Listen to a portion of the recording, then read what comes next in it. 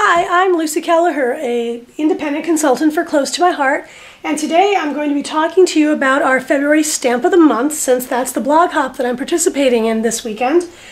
Close to My Heart offers a special exclusive Stamp of the Month every month, and this month, February, from February 1st through the end of the month, which I believe is the 28th, we are offering this adorable Wild About Love stamp set. So I'm going to talk to you a little bit about it today. Our stamp sets, if you're familiar with Close to My Heart, are all acrylic, and they come in this neat little compact package with a carrier. And as you can see in this particular stamp set called Wild About Love, we have 9 different images. There are these really cute foxes. There's a double fox here that looks like they're kissing, and a couple of sentiments. Wild Thing, I'm not sure if you can tell, Wild Thing, I love you, and then this one here that says, Hey Foxy. Now, what's really cool about Close to My Heart and many of our stamp sets is that many of our stamp sets will have images on them that coordinate with one of our exclusive Cricut cartridges. So when you look at this particular stamp set, I don't know if you can tell, but right here on the top right, it actually says Art Philosophy.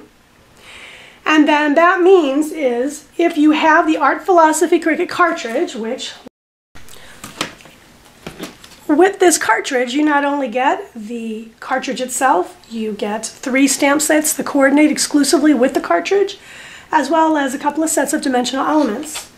Now, for those of you familiar with Cricut, you know you get your little cartridge, you get your overlay, and these were, the Art Philosophy came out before the Universal Overlay was created by Cricut, so you'll see our overlay is very specific and detailed, and then here's our booklet. Well, on the carrier sheet for the stamp set here, Wild About Love, you'll notice that there are some images that actually have an outline. That means that is an image that coordinates with the Art Philosophy cartridge. And right here, I'm not sure if you can tell with the glare, it actually tells you the size to cut and what page. So if you wanted to cut a shape for this sentiment, Wild Thing, to fit on, you'd go to page 36 of the booklet, which is right here. And according to the carrier sheet, you're going to cut it 1 3/4 inches. Now, when you look at this page, you'll see that there's the image that will stamp, as well as this one here. Now, they may look identical, but this second one is actually a tag, and there are some holes that are cut when you use this shape. And that means you can use it and put brads in it, you can put eyelets or twine or ribbon or whatever. For the project that I'm going to be showing you later, I actually use this one right here. The other image on the stamp set that coordinates with the Art Philosophy is this heart, and here it tells me the image is on page 69, and we're going to cut it 1 1/2. So when I go to page 69, nope, that's 59, sorry. Here's 69, you'll see there's the stamp, or there's the image, the shape, and I don't know if you noticed on the other page, but I had a number written. And I actually, for me to make it easy for myself to find the keys, since there's so many images, what I do is there are actually, for the images that are cut, there are 5 rows. So I name them A, B, C, D, and E. Now you go across and there are 10 images within each row, so a 1, 2, 3, and so on. Well, this heart image, as you can see I wrote, is on E9, and there is a picture on the pamphlet here, but for me sometimes it's easier for me just to write it down if I refer back to it rather than going back to the row and counting out. So the heart is row E, 1, 2, 3, 4, 5, image 9. 1, 2, 3, 4, 5, 6, 7, 8, 9. So it's right there on that. So you know, you can use your own system. For me, that's what works. Now I'd like to show you a project that I made using this Wild About Love stamp set that we're offering this month. And this isn't something I created. This is something that you'll actually find in the brand new Close to My Heart idea book that goes live February 1st. And you'll find the stamp set and an actual picture of my project on page 11 of the new idea book. So what I did was I recreated this card. And this is a regular A2 size card, so it'll fit in a regular envelope. And I used a number of actually great new products that are coming out, in addition to the Wild About Love stamp set. I used paper from our Paper Fundamentals Basic Assortment. This paper pack has 20 double-sided sheets of paper, same design on both sides, one side with a glossy resist pattern and the other with the non-glossy. It's a basic color palette, so you'll see a lot of neutrals, black, browns, that kind of thing. So I used that paper for this project, and I'll show you a sample. So here is one side, and then the other side is actually the glossy. So it's the same pattern, and this one happens to have hearts on it. I don't know if you can tell. Maybe better one off the other. Here's the resist side, and here's the regular side. So it's the hearts here, but on the other side. So I use this for my card. And when I made this card, I'm not sure if you know, but every project that you see in our idea book has a recipe. And if you want to know exactly how to make a specific project, a card, a layout, whatever, if you go to your consultant's website, click on Idea Book, there's a section there that says recipes, and you can actually print that out, and it'll tell you every product that was used to create that particular product, or project, excuse me. And if they used a cartridge, for example, for this particular card, I ended up using the Artiste, which is not what is called for on this kit, or excuse me, on this stamp set. However, this sentiment that says I love you actually fits in an image on the Artiste Cricut cartridge, while the recipes will actually tell you use the craft cardstock, the basic assortment cardstock set, the Wild About Love stamp set, etc., etc. And then it lists Artiste, and it tells you the buttons to push, or rather which page your image will be on and how big to cut it out.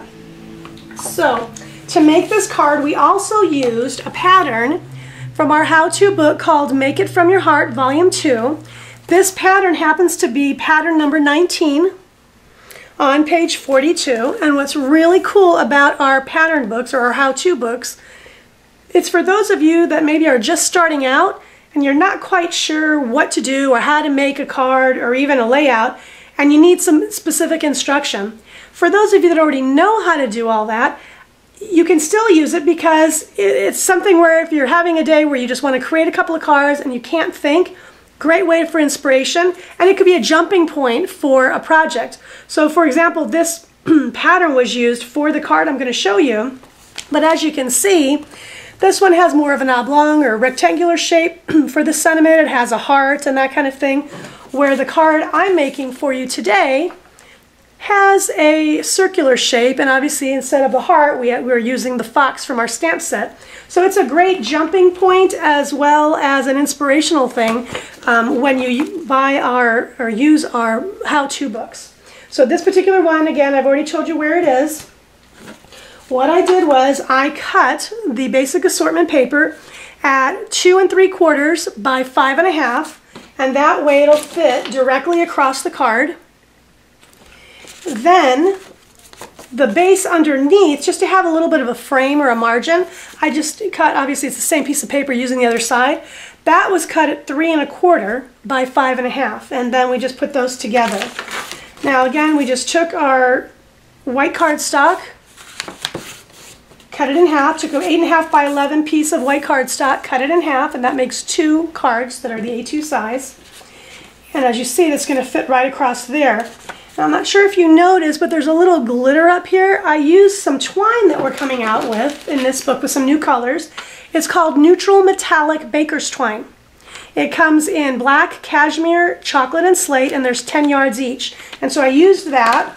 It was about, oh gosh, 30 inches of twine that I cut, and then I wrapped it around. Now for my card, you'll see it's not on the inside.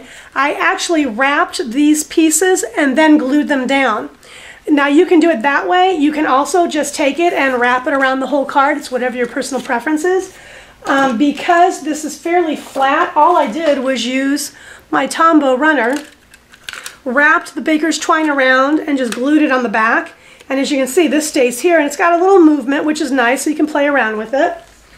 Okay. Then I took an image from, or a shape from the Artiste Cricut cartridge. You can find it on page 35, and it's this image right here, Accent 4. I cut it at 2 inches. So this is what I came up with. I took some chocolate ink, and on this craft piece of cardstock that I cut, I just stamped the image or the sentiment "I love you" in chocolate ink. And I always love to give it a little more dimension, so I even used a sponge dauber and edged the edges of the shape. Okay. I then took the fox out of the stamp set. I stamped it in Sunset ink.